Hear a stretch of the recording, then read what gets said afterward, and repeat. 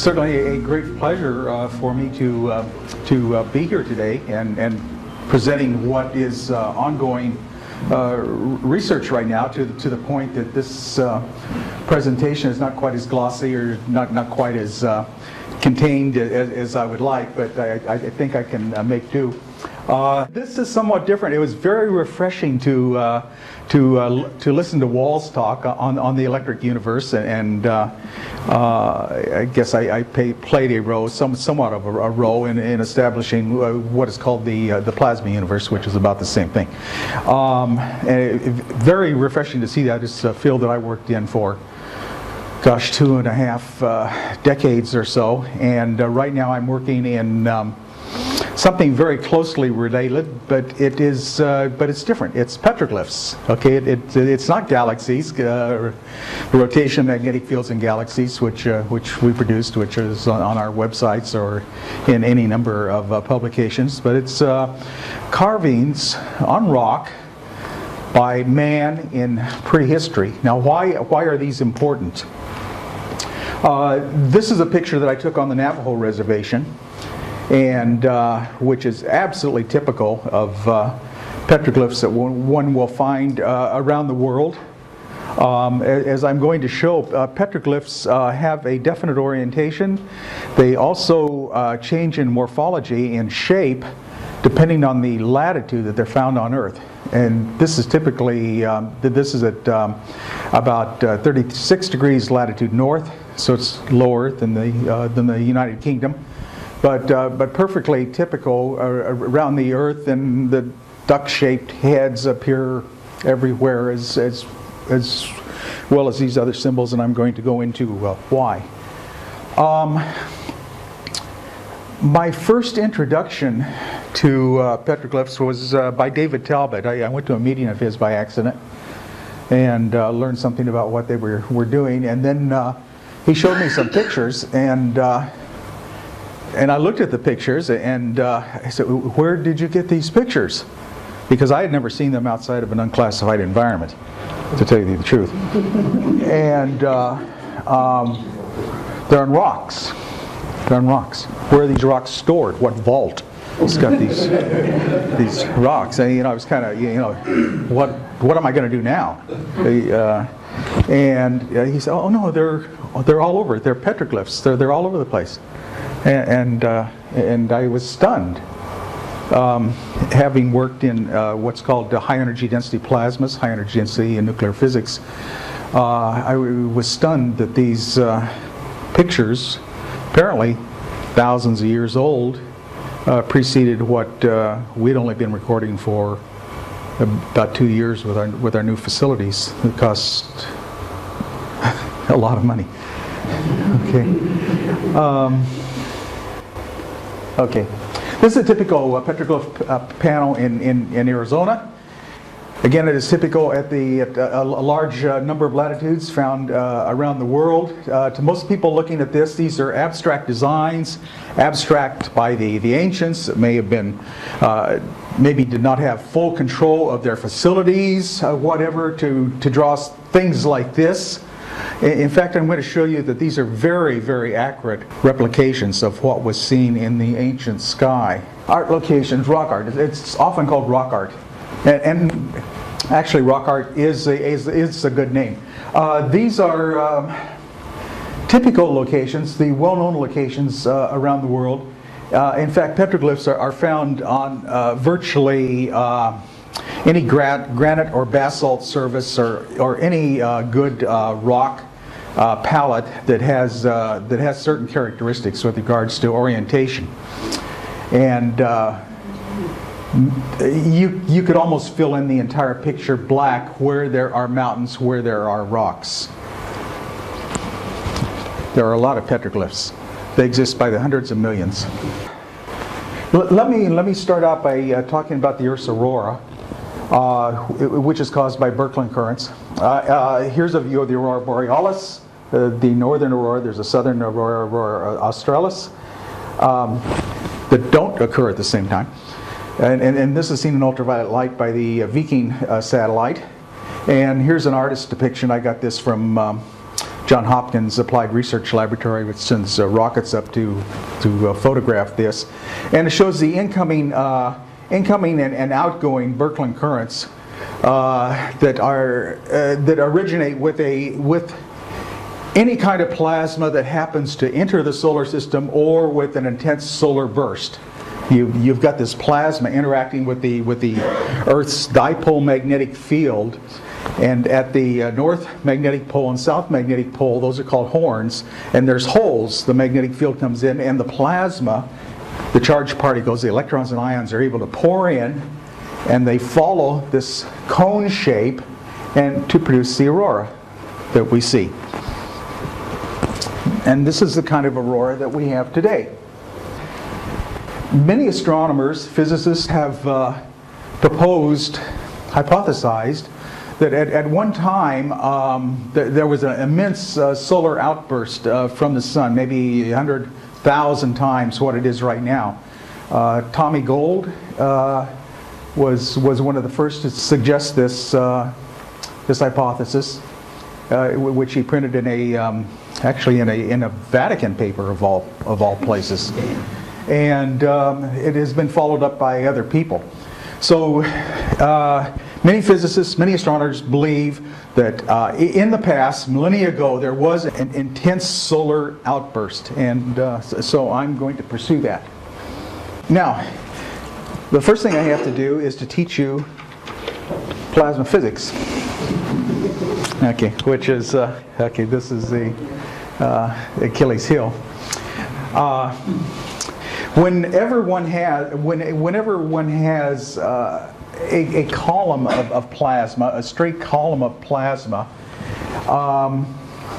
it tends to pinch itself, and it is. See, on our side of the Atlantic, it's called a Z pinch. Here, it's called a Z pinch, and it's one of the most common occurrences in space plasma. In that you've got a current flowing in a direction, and a current flowing in a direction tends to produce its own self-magnetic field, which tends to periodically pinch in on the plasma. And this is the basic concept for many fusion concepts. The Z machine at Sandia National Laboratories, for example, or the earlier machines at Princeton and Los Alamos and so on. So what I'm trying to get across here is one will get these pinches. In the laboratory, we use a number of ways to produce these pinches with megajoules of energies. We'll either use wires to totally strip and vaporize into a plasma Z pinch, or inject a gas, which will be fully ionized into a plasma column or Z pinch, or a very thin cylinder. And in all cases, the pinch is pinched. Experimentalists will say, and I've taken pictures of these myself, between 8 and 10. It's usually 9. 9 is the number of these bulges, which we call plasmoids, and they will contain their own circling current inside, which again produces a dipole field. Okay, so that's almost all you need to know about plasma physics.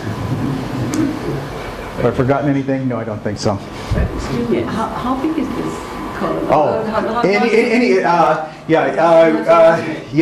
experimentally, we have followed it over 14 orders of magnitude in size. That includes the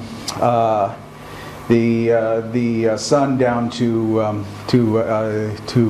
centimeters in the laboratory. The Nobel laureate Hannes Alfvén claimed that it scaled 28 orders of magnitude out to the Hubble distance.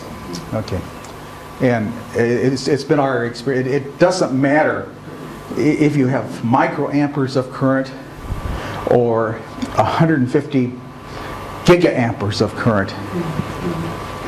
Acts the same. Nine's the number.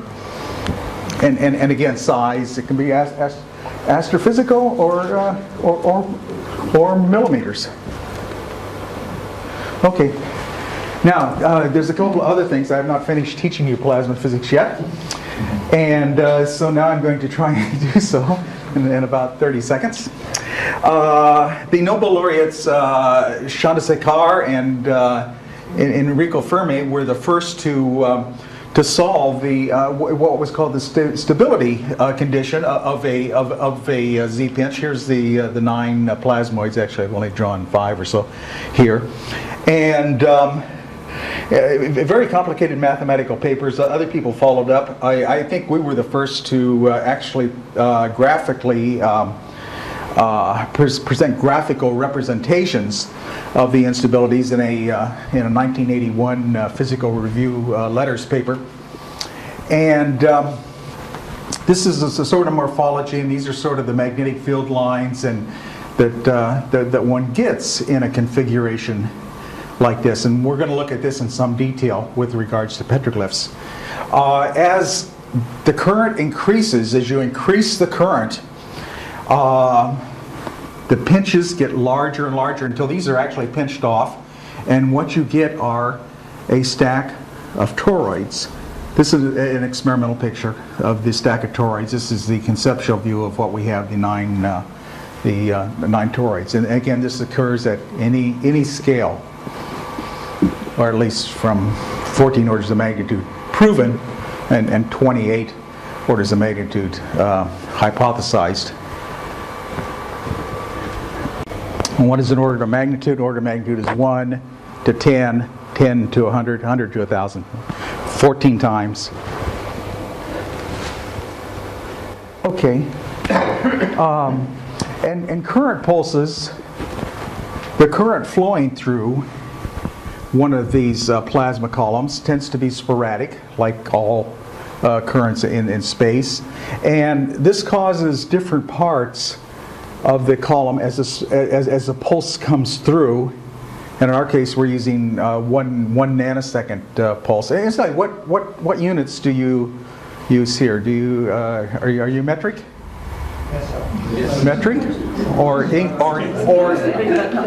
are you metric or English? Okay. We use God's units. Light travels in 1 nanosecond. Light travels 1 king's foot length. Okay. So I'm going to give it to you in feet and inches, like that, dollars. Okay. So the important thing is different things are going to be lit up whenever one sees a Z-pinch, and again, this can be any size.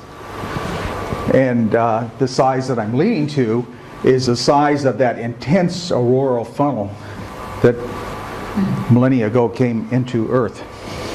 Okay, so the first thing we're going to do is look at the so-called eye or owl morphology in that Z-pinch. It looks something like this when you false color it and fill it in, and then compare it to what we call eye mask petroglyphs around the world. This is Easter Island, New Grange. Where else? This is in California. This is actually a pictograph of the Chumash Indians. This is on the Columbia River Basin, which is very rich in eye mass, as is British Columbia. It's Romania, Europe. Everywhere you find this classification of petroglyph. Okay, so that's one classification of petroglyph on that rock that had everything. Okay, and if I blow this up, and again, this is a computer simulation, and then I start comparing it. This is a pictograph on Thera Island in Greece. The date is unknown. Again, I generated this picture circa 1981. This might be 1,800 years old or 2,000, or I don't know. I don't have a date on this, but I think one can possibly see the similarity between the two, and in fact there's many more. You find these everywhere around the world. Here's as opposed to the eye mask, these are the so-called face mask petroglyphs, and the ones I've shown here are from Greece, Africa, Australia, Venezuela, British Columbia, New Grange, giving it all sorts of names. Okay. Oregon, New Mexico, Arizona, and Colombia. Actually, I have many thousands of these, and they are from around the world. This is the mathematical solution of the Chandrasekhar Fermi equations as the pulse comes through, and one can look at the face masks and then compare, what somebody might see, and it depends on culture, of course, how they interpreted it. But anyway, it is a very popular petroglyph worldwide. Are you saying that they're seeing magnetic field? Excuse me? Are you saying that they're seeing the magnetic field? What they're seeing really is electrons in the presence of a magnetic field. Electrons in the presence of a magnetic field.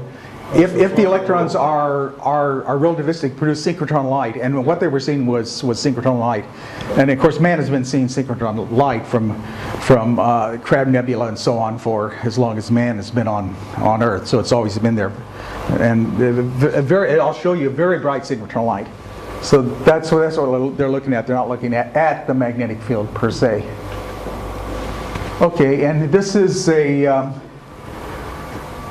experimental view cross-section of this conceptual geometry, and these are this has actually got nine pairs. The most intense synchrotron radiation coming out where the plasma is most intense, which is at the edge of these donuts, as shown in this picture here, and then lesser numbers here. And again, this is found worldwide.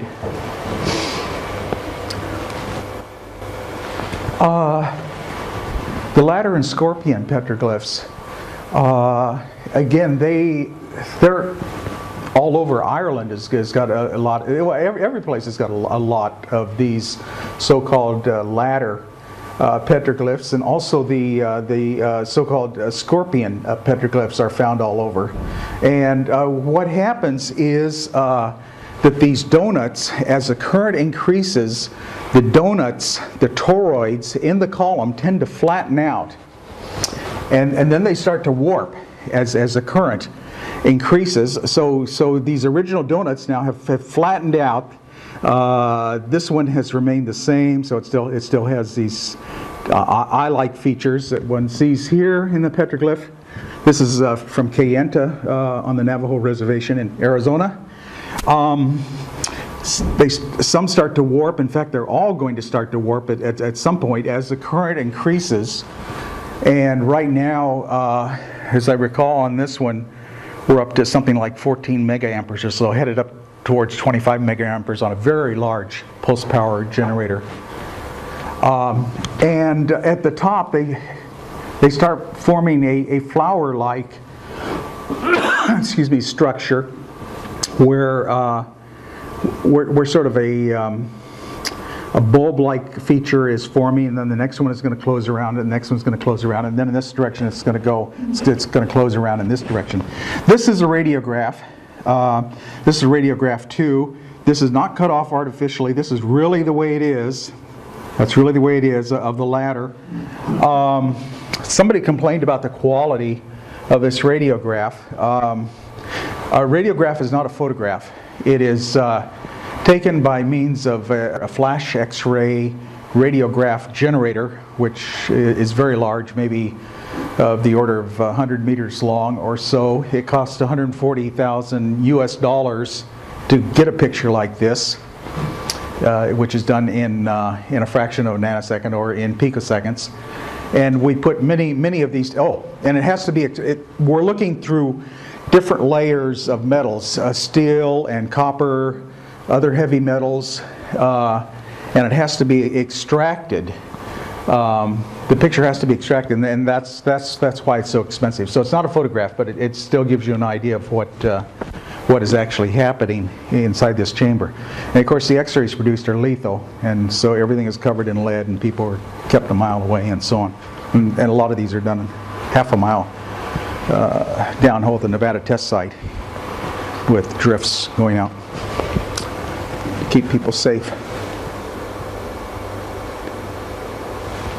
As the current continues to increase, it produces these mushroom sort of features. Here is an experimental mushroom sort of feature. Here is the same thing, so shown side on and then slightly upward.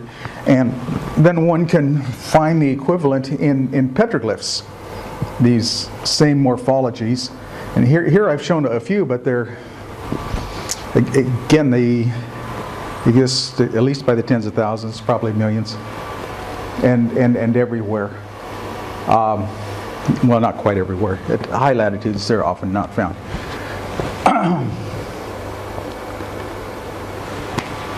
The mirror image or stick figure. Now, this is one of the most popular images that one finds in petroglyphs. And Wall mentioned briefly on this also as being the thunderbolts of the god.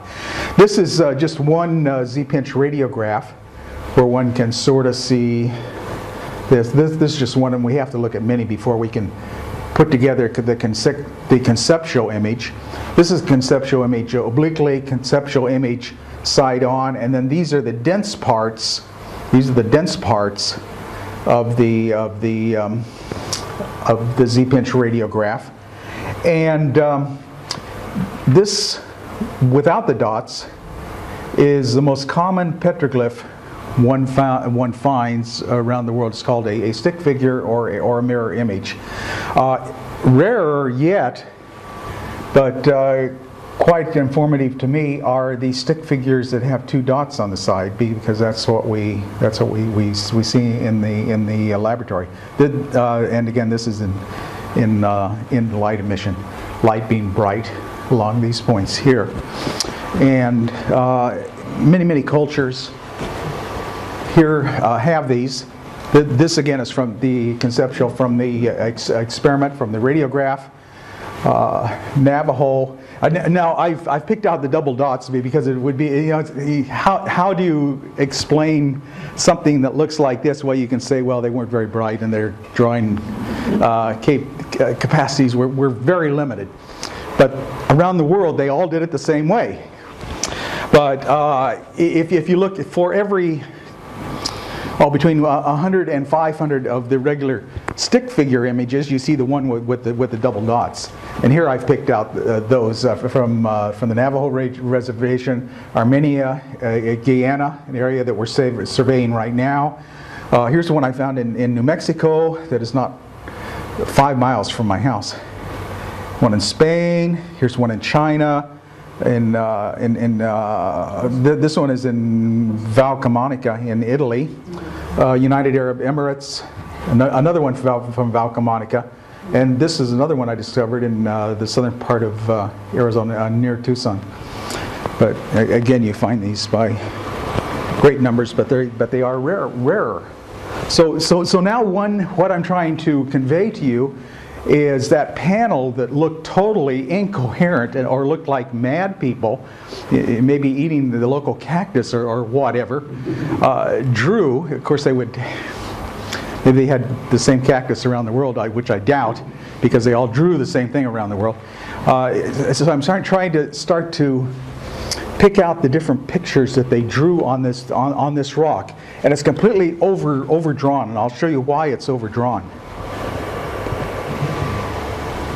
This is in Africa, a Dogon ceremony, which is carried on to today. The Aboriginal peoples are very, very good, actually, as are we, in preserving what is sacrosanct as being sacrosanct. You do not change the shape of it. If you have a cross, you don't suddenly decide to change the shape of a cross into something else.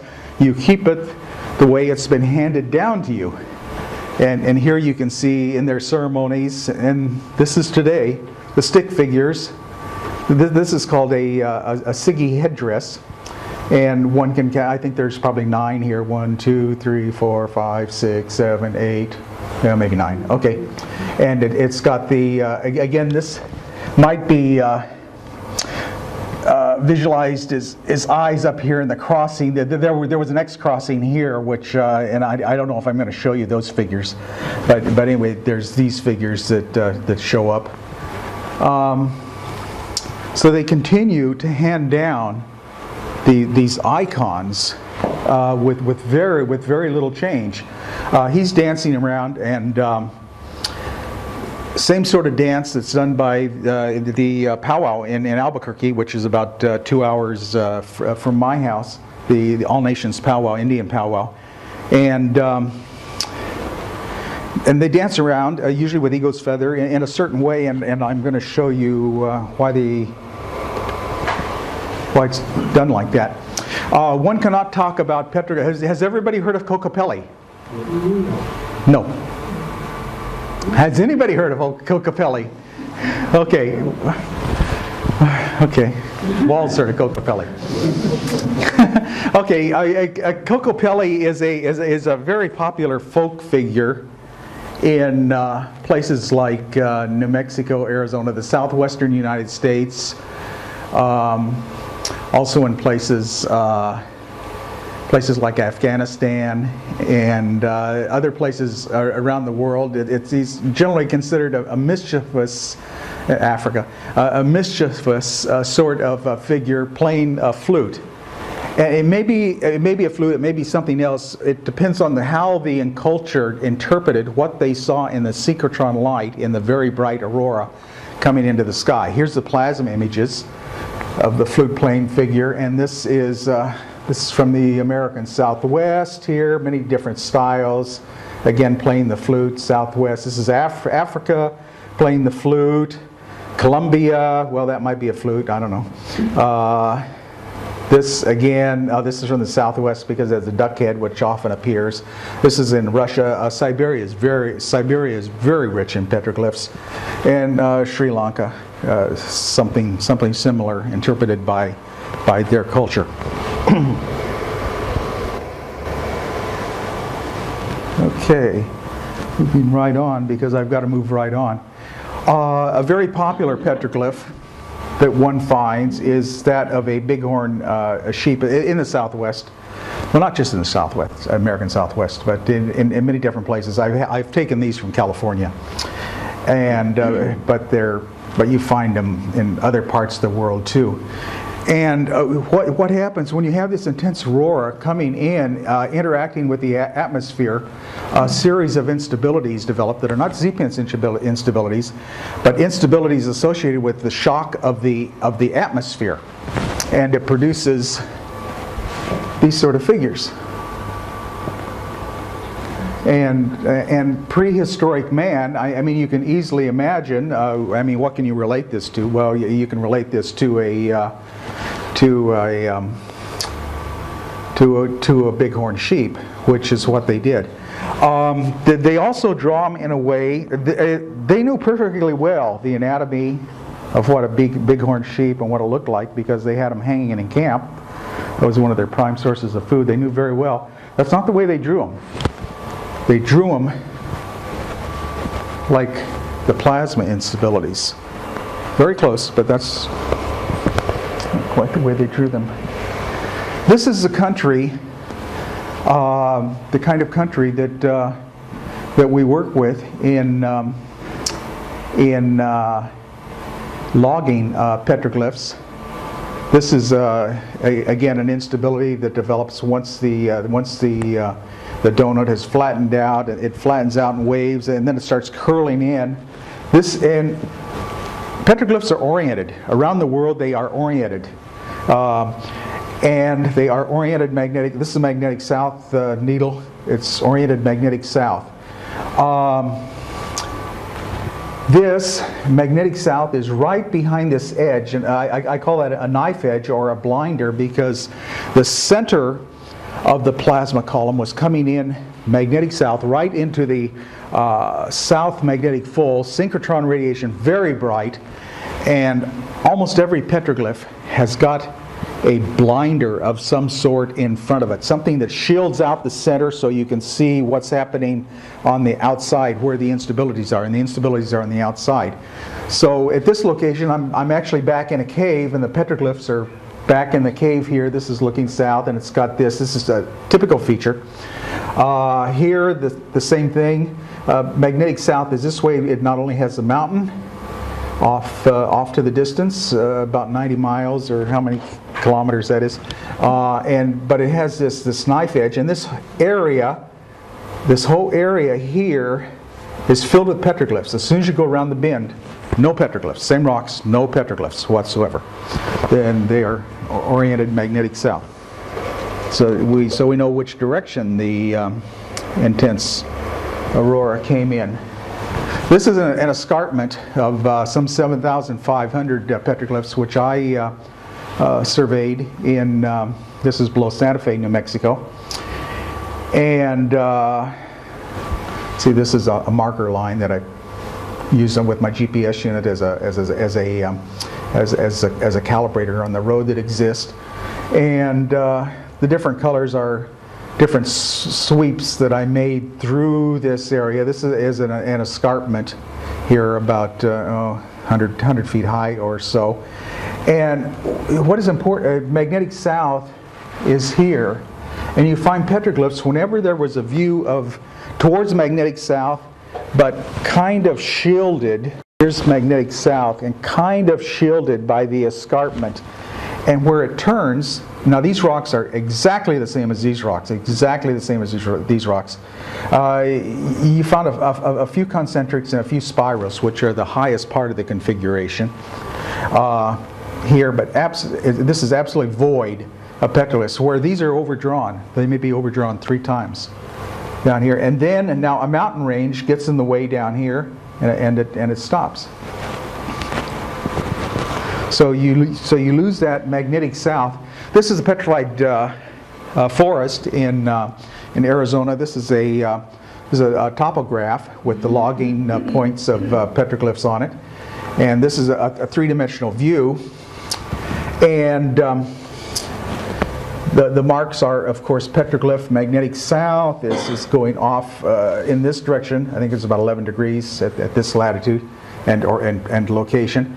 And then they stop. There are a few up here, few here, and what happens is there's a mountain range to the south that blocks out the view. And in fact, these will trace, they will actually silhouette the mountain off to the south.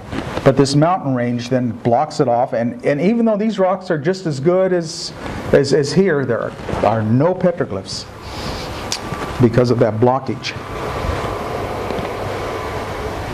This is a petroglyph site at Donner Pass, Sierra Nevada, California.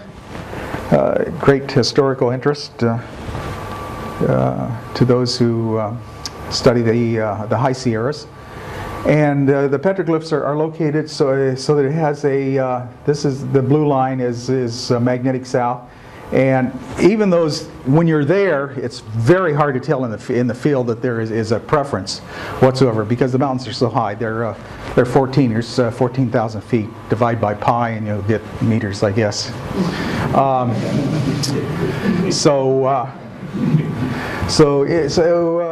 Standing here and looking at the petroglyphs, you really cannot tell that there's a gap until you put it down on a 3-dimensional aerial or a 3-dimensional topograph, time after time. It's magnetic south. Here's the same thing. Here's a site in southern Arizona. This is near Tucson.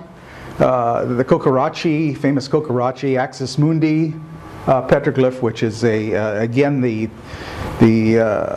flattened donuts coming around like this, a very beautiful figure.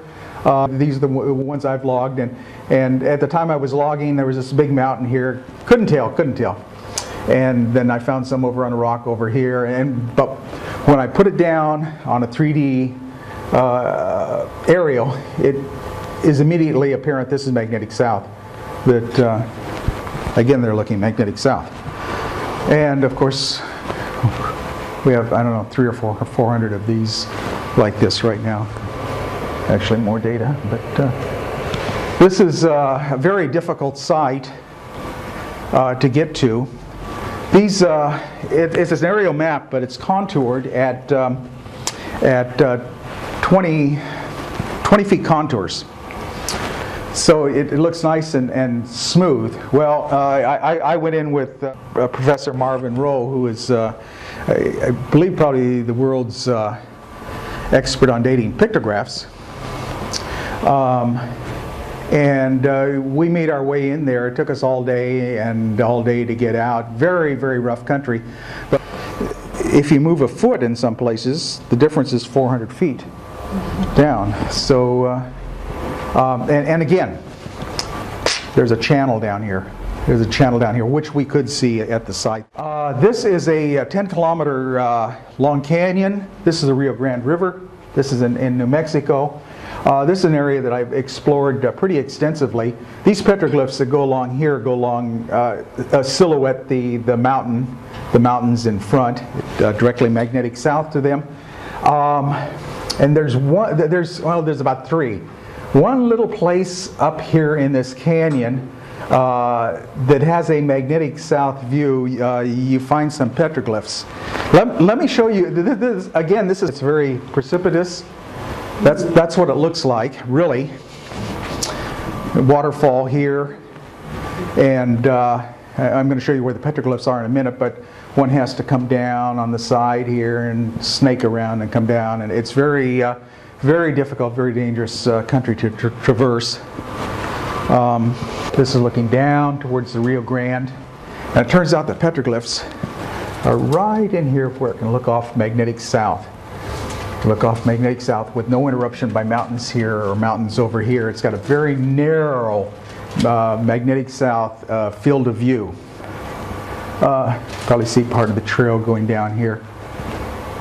That's the Rio Grande, which means big river. It's about that wide.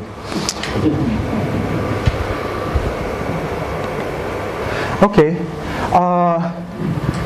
This is a map of the alpine rock art sites. The sites that I have most recently logged include it's supposedly the largest petroglyph site in Europe, and this is at the Camonica Valley in Italy.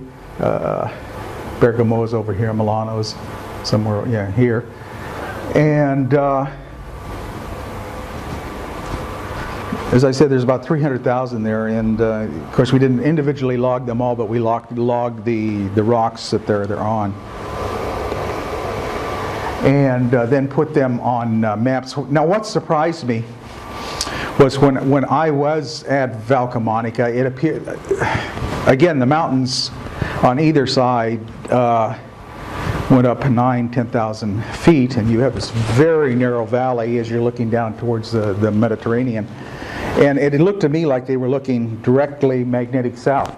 But when I put this on a 3D contour, they're doing the same thing that they do in Arizona, New Mexico, or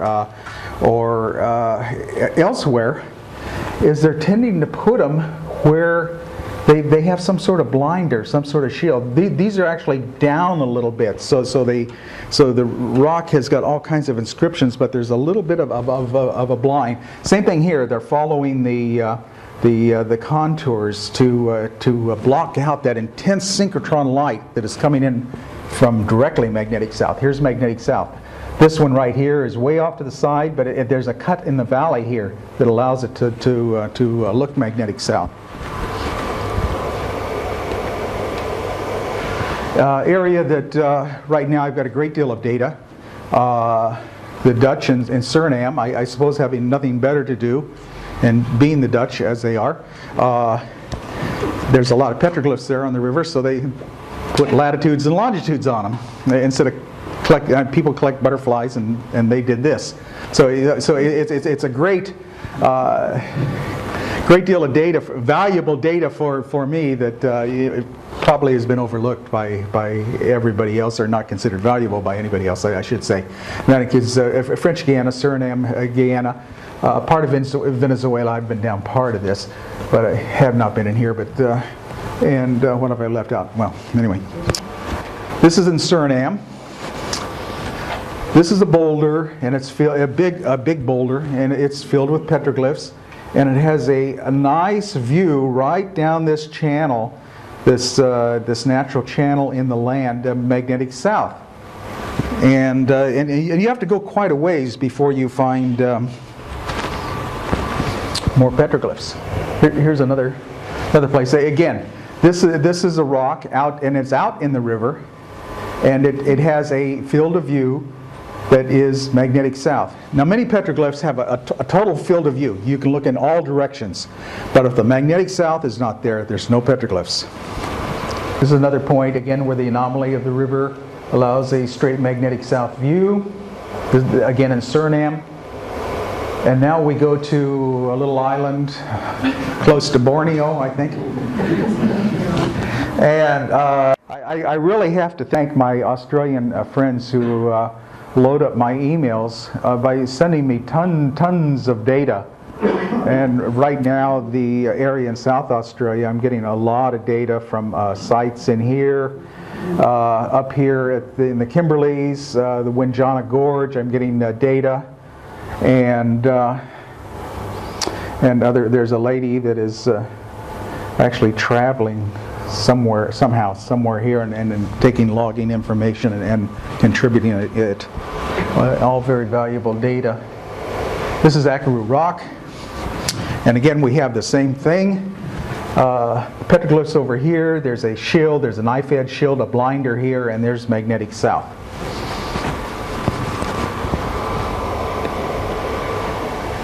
This is Sacred Canyon, and again we have the same thing. Now there is an opening to the east, and we have some question, are they looking partially east? And it depends on the inclination that you look up the column, what instability you see. And so we're logging that data.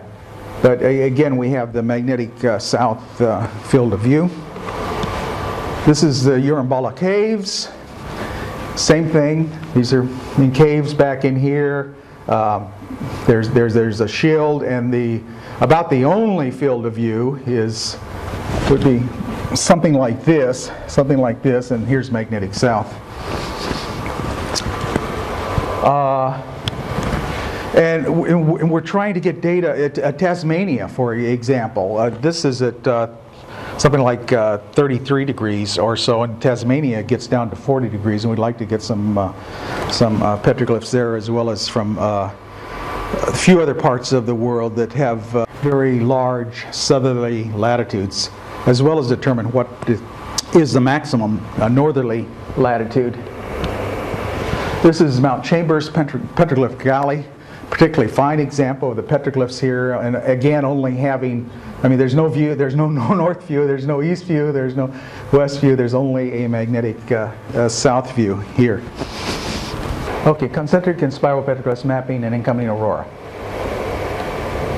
Okay, I don't know if I mentioned this. I probably didn't mention this. When you have a thin plasma column, the tendency for the thin plasma column is to filament into 56 individual currents. We call them 56 Birkeland currents. And again, the number is 56, regardless of the current or the size. And when you look at, now when you watch the time evolution of once the cylinder has filamented up, I'll show some pictures of that. It goes through some interesting motions. Here's two adjacent ones. They come together. Most often they start to spiral around each other before coming together. This one is undergoing some rotation itself. And so we start with, I think I have 20 or so, not 56 here. But it goes something like that. And they get fatter each time because they're forming vortices, so they're kind of square shaped, or many people's liken these to animals. So when you look at many replications or petroglyphs or pictographs from antiquity, these will be drawn as animals because you can sort of see a tail or something you can imagine like that. And it goes down in number until you get to 4, and it ends at 4. So the 56 finally end at 4.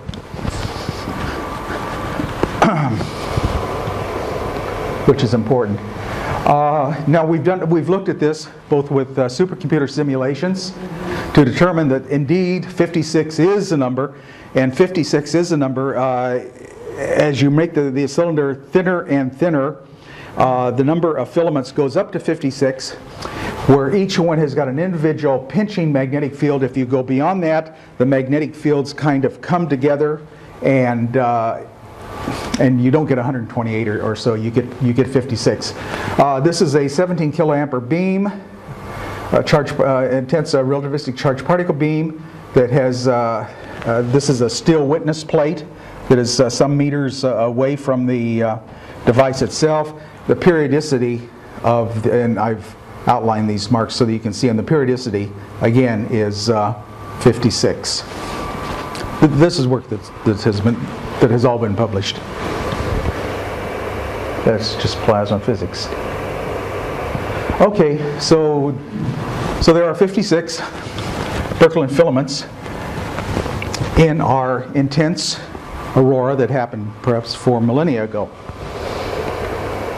So, okay, so now we start searching for concentrics that have either 56 rays or dots.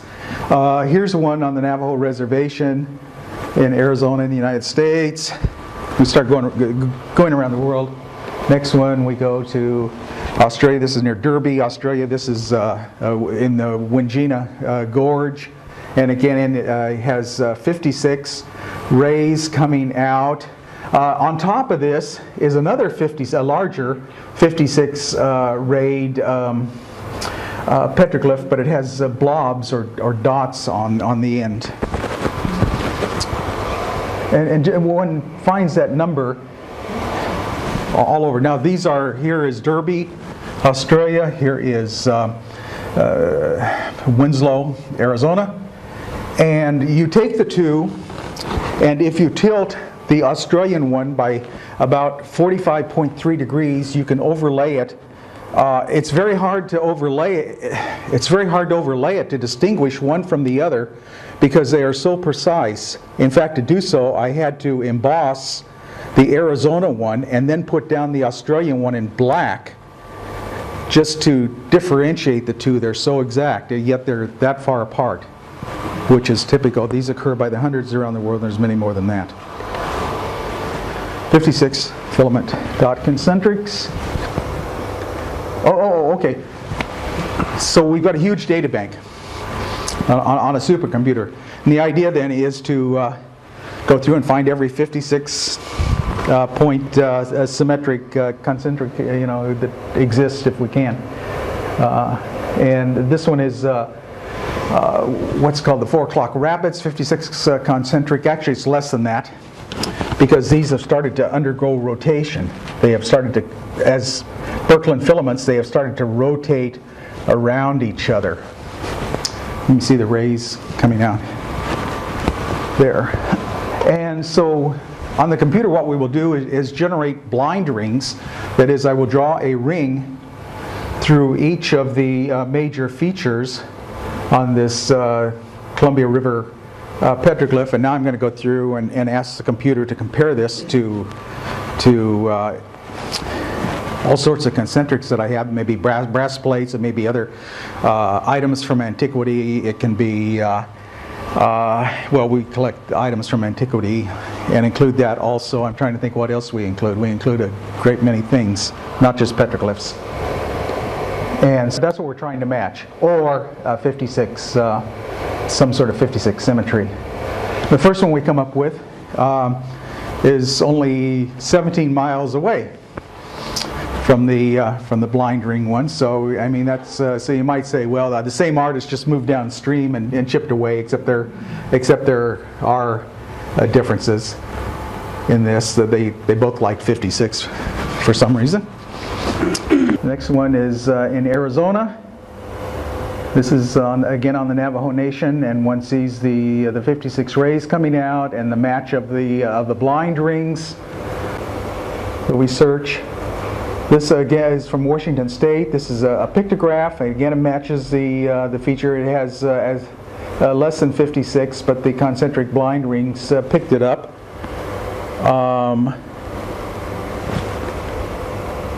Bronze Shield, 3rd millennium, Middle East. Again, it picked this one up. This is a 56 ray from Kazakhstan. It's 56 rays. It doesn't have the inner concentric rings.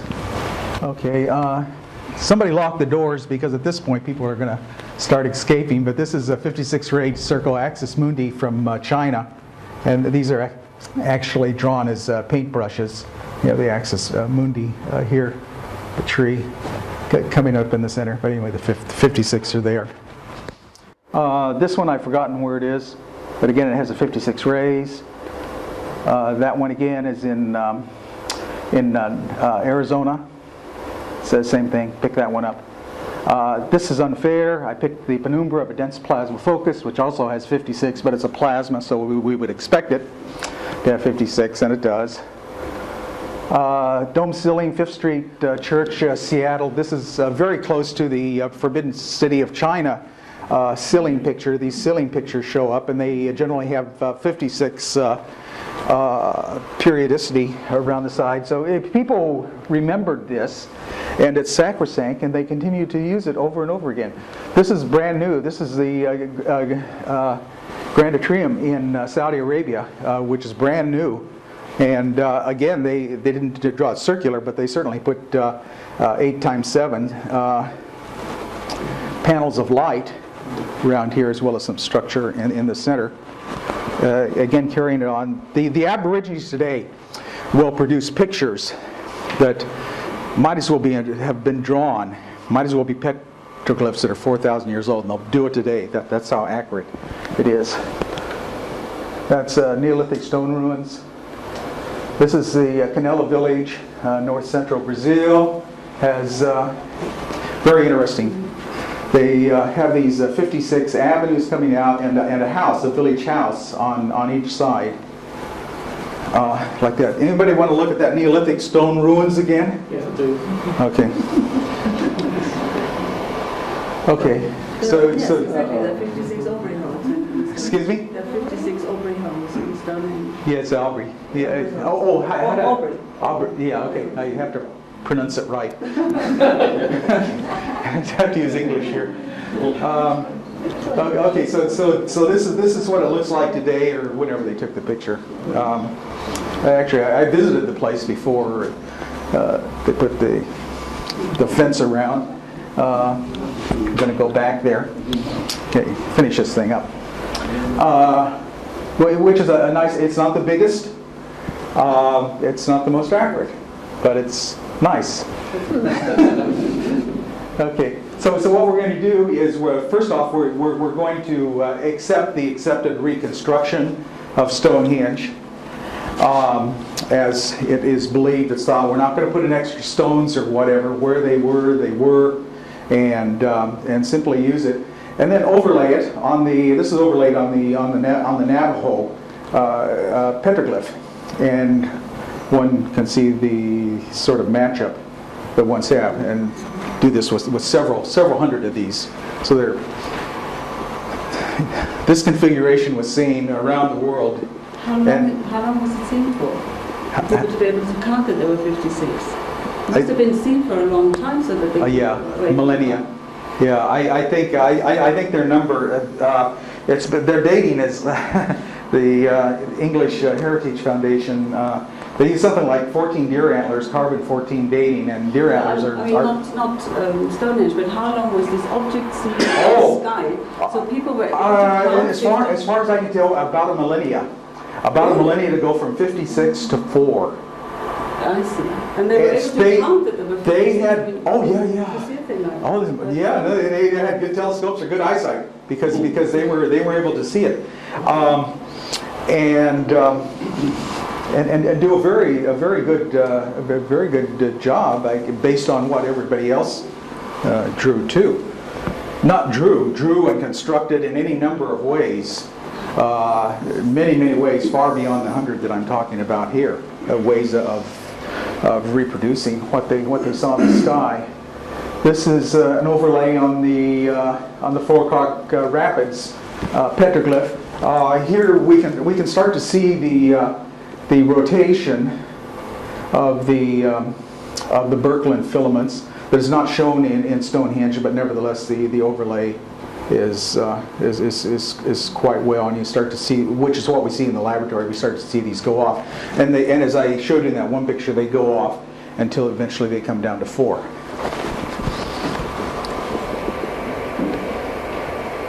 So how does a 56 filament Z pinch evolve? I think I probably already showed you this.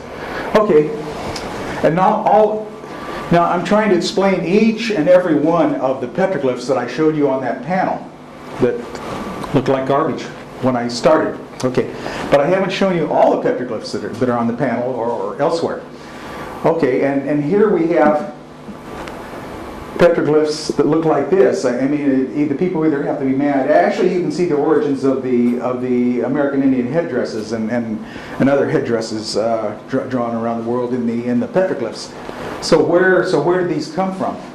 Well, as this intense aurora comes in, again, it goes through these pinches, and you get several of these plasmoids out there as it funnels in, and then you have these 56 filaments coming around.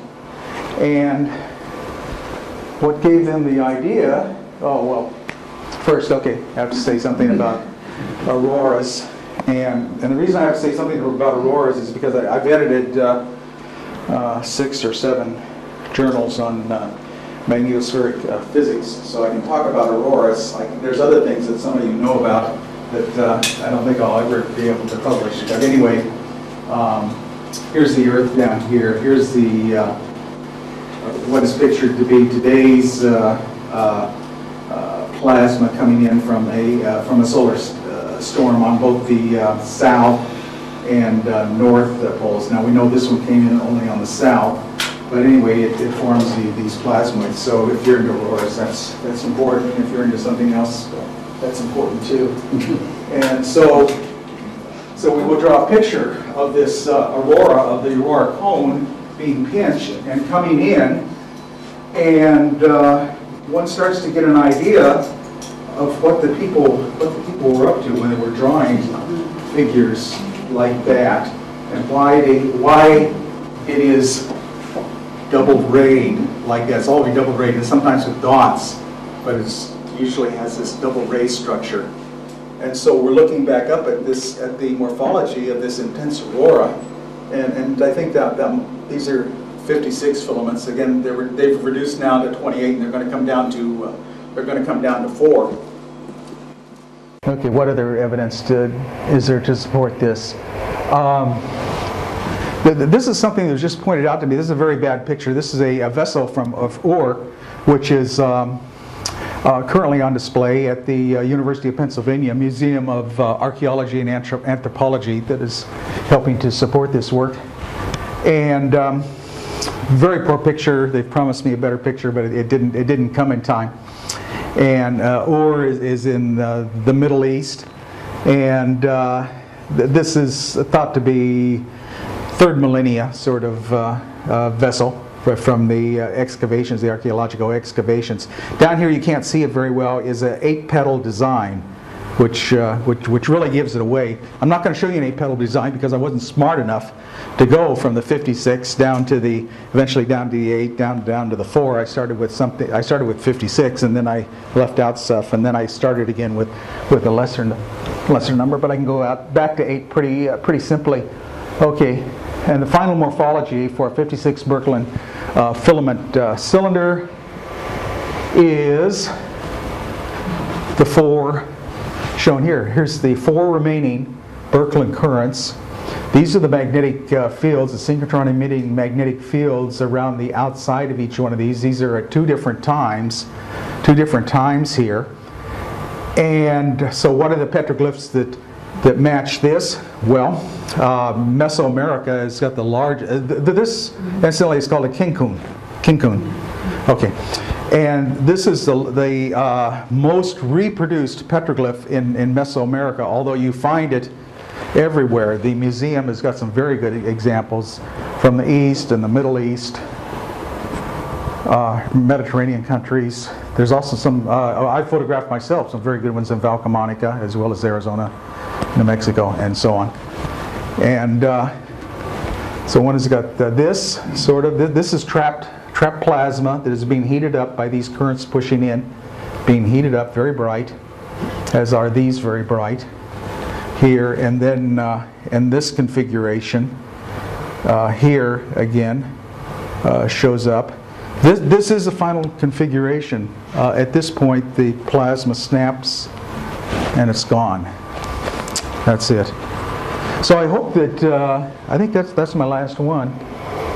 Conclusions. Okay, petroglyphs not only carry the orientation of an intense synchrotron light emitting column coming into the Earth's south magnetic pole in prehistory, and again dating is very, very hard, perhaps 4 millennia ago, but I'm not sure. But also the complete temporal evolution graphically. In other words, one can take these petroglyphs of one type, put them all together and make a movie of the evolution, just as one does with the supercomputer simulation. That's what's contained in it. Also the orientation and the petroglyph, as you look at it from different angles of inclination, give you the figure of what was in the sky. So that's it. Thank you.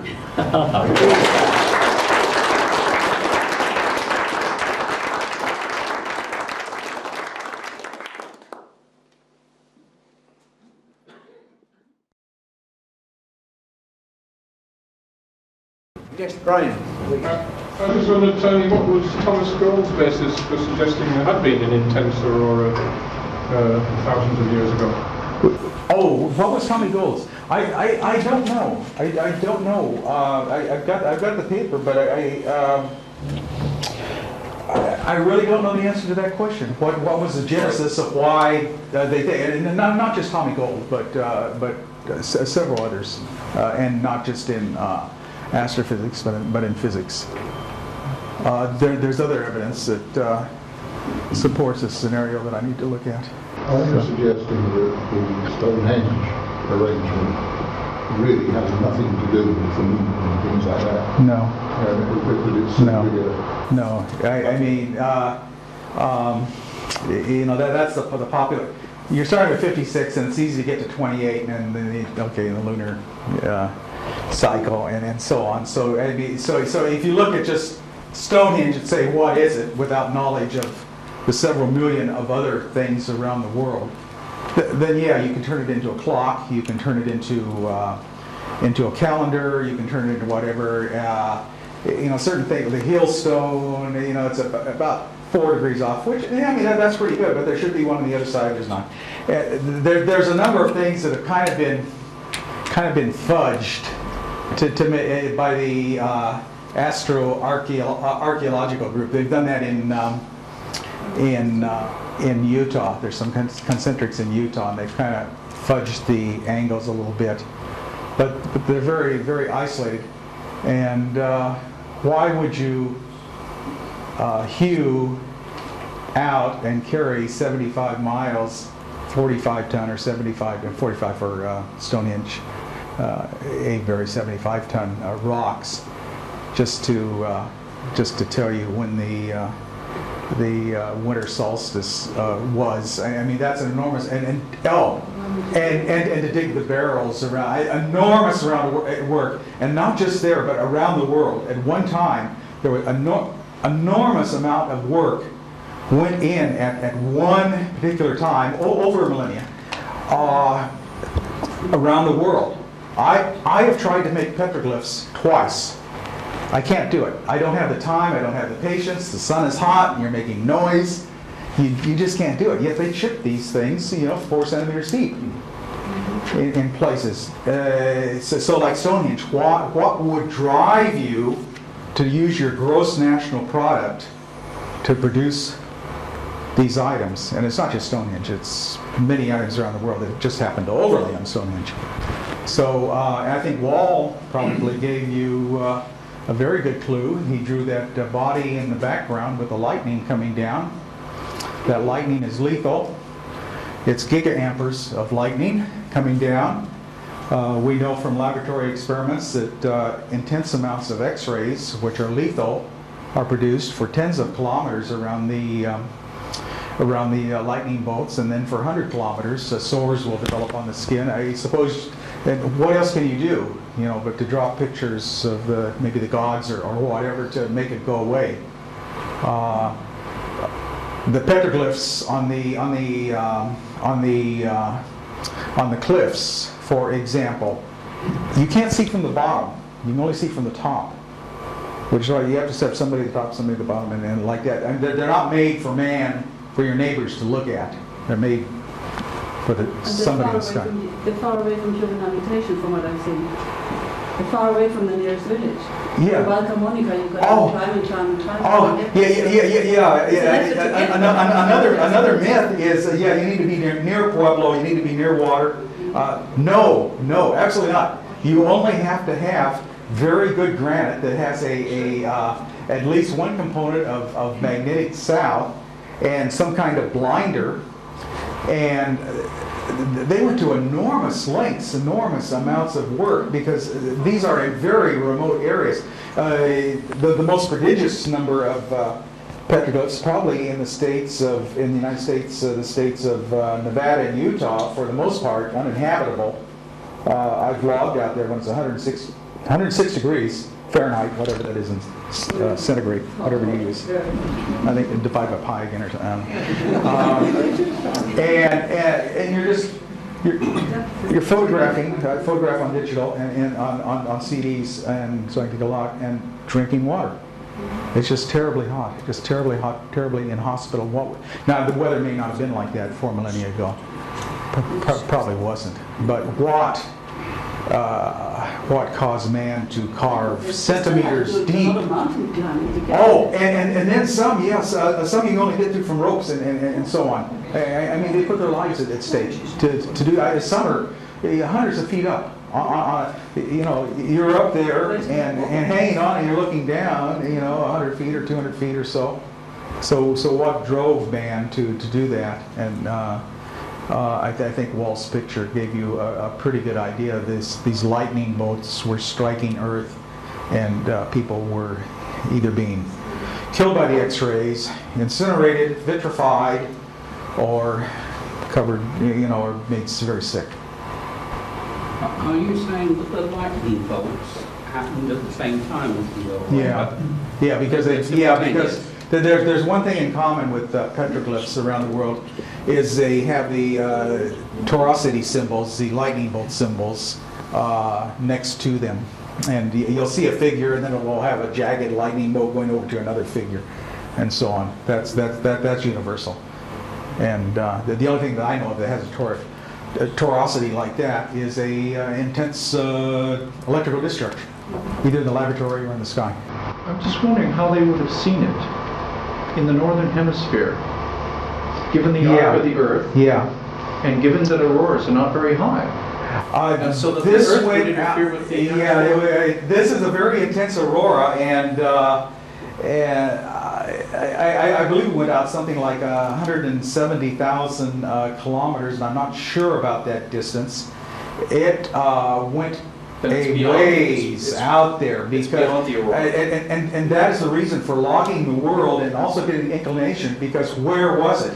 And the fact that this one, the Windjana that overlays the Navajo, is tilted at 45 degrees, that gives you some indication of where it is. But it's not just that. I mean, we've got several hundred examples that So have you pinpointed a spot? No, I need more data, especially from the far south, because no, we have pinpointed the lower part, but some of the interesting structure is way out there, and that's data that we're gathering right now and processing. It's like looking for the end of the rainbow. Yeah, it's like looking at the end of the rainbow. Yeah, except this is That's exactly where it was over. There's a tendency from South American data and also from Australian data that it went out south and then it bends up to the east. But it was clearly, it's clearly seen as symmetrical from Stonehenge. Other places at latitudes between 56 degrees and about the same. No, I don't know the same south, because I've only got 33 degrees to the south, and it's tilted there. But anyway, northern South America, I have pretty. China, Thailand, Burma, China. Was not on the map. All of these places. China was empty on your map. I noticed that. No.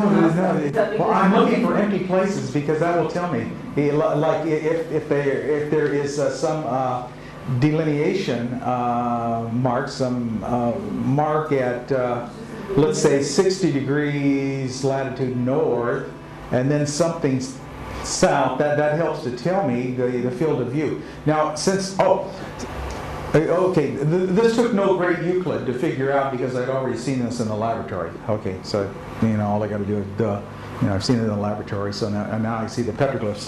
So I match it to the ones in the laboratory, and I can see where it's off angle. And then that off angle then gives me an idea of what they were looking at where. And then this allows you to produce it. It's kind of like a hologram, where you have a bunch of pixels and you're able to get a 3D image if you have enough pixels. It's very close to that. So it's a matter of getting enough pixels to resolve what they actually saw. Yes. The fact that the petroglyphs in the British Isles are dominated by the spirals and the eyes. Yeah. But you don't see any stick men. No, you don't see any stick men, which is the lower. Yes. Yeah. Further down. And it's just, the number of stickmen is just enormous, at least at lower latitudes. But in the British Isles, Argyll and some of the places like that, you don't find any. You don't find any. No stickmen whatsoever. I've got several books on the British Isles of various petroglyphs, and Ian has contributed immensely by providing actual GPS locations for some of these, and so far they're indicating southern view, southern magnetic south view. Most of the myths seem to be pointing towards seeing something in the north. Yeah, I know that. I know that. Now mythology is it's very accurate. Mm-hmm. Now how do I know it's very accurate? Because I'm not a mythologist. Well, okay, so they tell these stories around the world of what followed what. Yeah, this is the way it goes in the laboratory. This goes first, then this goes first, and then this goes first, and so on. And yeah, that's what happens. So I know the mythology is very accurate, but there is this. We saw it in the north over and over again. We saw it in the north. We saw it in the north, and now some of the mythologists that are in the group. Maybe you know, or his talk here, Rens Vandersloos, claims that the north was either celestial north or straight up. Straight up might be north, and to my thinking, right now it looks like it might be straight up, not the North Pole as we know it today, because none of the petroglyphs, none, have any crevices. You hear the rattling behind you in the crevice, and you're looking out straight magnetic south. And it's not, and you can't see north, or you're up against a cliff that goes way up there, 100 meters up, and you can't see north, but you can't see south. So yeah, that's one of the puzzles. That's one of the puzzles. What is north? And Rens went into this in some detail that it's probably up, which makes a lot of sense. And I haven't shown you the eclipsed part of the concentrics, which are seen in large numbers to the north, where only half of it was seen. The same thing is true in Australia, which gives some idea that they couldn't see the whole thing. Now, they certainly could at Stonehenge, but further north. Anyway, that's all. This is a work in progress. Okay. Is this work published, or is it published? Yeah, this is all being published. And again, as I said, it's being published under the auspices of the field that I work in, high energy density plasma physics. So it's appearing in the physics and engineering journals like that, as is the Stonehenge. No, through the museum we do have an article coming out in the journal, the University of Pennsylvania Museum of Archaeology and Anthropology. So the archaeology, well, all fields of human endeavor that are somewhat soft, including archaeology, people have very hardened ideas, especially if they've worked in the field for 50 years and published 300 papers, and you come along with something entirely new, and this is new, and they generally don't like it. But they do publish it. They what? They do publish it. That's amazing. Well, yeah. Well, cases of people who've been ostracized because science is politics. Science is politics, and everybody clings around the money tree of funding, or at least in the United States. I'm sure elsewhere where the federal government pours the money, that's where people, and that's where the referees are going to allow you to continue on. If you present an idea away from this money tree, I mean, your chances, your citation index is going to go down, your funding is going to go down, and whatever. So you have to work around that. You have to find ways to work around that. And since I'm work at a national laboratory in high energy density plasma physics, thermonuclear physics, there's certain things that I can. So certainly, I'm encouraged to publish on astrophysics, not on what I may actually work on, but on astrophysics, which has the same energy density. So there's ways around. It's hard, but. Okay, the gentleman with the moustache. I worked as a radar fitter in the Air Force, and I noticed there's this property that you have, current flows at 90 degrees to a voltage field within a waveguide in radar sets. Yeah. And when I first saw pinching, the Z pinch, now is there a relationship between our man-made plasma energy and the natural one? No, the Z pinch, high power microwaves also happens to be one of the fields that I have worked on. And so so the first thing, are these the various electric field and magnetic field patterns that you get in a TM01 waveguide or something like that? No, they're not. A Z pinch has got an anode and a cathode usually, and a capacitor bank that is driving it. In our case, we have about a 3 centimeter long target, which will be wires or gas or a foil. And then all of the current is dumped into that, and then the Z pinch, then the material then melts, vaporizes, goes through various phase changes, and then it's fully stripped, fully ionized, so that you have a plasma, and then it pinches, and that's what we photograph. And we take what's called time frame photographs, so we can watch the evolution in time over a certain amount of time. So it's nothing to do with microwaves, except you cannot have an intense charged particle beams without producing microwaves. So, that's it. Yes? The African dances that were going on there with the big poles. Yeah. There's no link with the Ashtoreth poles and so on from the Jewish history, and they were worshipping the planets and so on. They're called either Siggy or Sigley headdresses. There's 3 very good ones at the University of Pennsylvania right now that I'm waiting for photographs. I saw them and actually better than the ones that were in that picture. Now, you said something with regards to Jewish religion? Going back to the Hebrew time, yeah. Yeah. The fact that the name of it is, I forget. Okay, typically have a pattern of 6 or 4. That is just preceding a kinkun or a kinkun, and then that's very meaningful. It indicates a later point in time to me. I don't know exactly what time. And then you ask the mythologists. I mean, you really want to know. I know the relative time between the evolution of each of these instabilities. I know that from the laboratory and the plasma scales, as I said, 14 order of magnitude. So I can get the relative time. I don't know the exact time of the event. So the mythologists, and so I asked, okay, Moses, take Moses. Okay, he talked to Pharaoh. Now that's a time point. Who is Pharaoh? Nobody will tell me because nobody knows. It's just Pharaoh. There's no name attached to it. So it's these sort of things that you look for in mythology. You look for hints of dates because you want to know the date. Is it 4,000 years old? Sometimes when I get out and I'm out in the field, and they could be 8,000 years old. And some are concentric with 56 might be chiseled with 4 centimeter deep holes, and half of them are worn away in time. The other half were shielded, and they're still 4 centimeters deep. They might have been deeper. So are they 8,000 years old? I don't know. And on that note concerning time, I'm afraid we must draw to a close.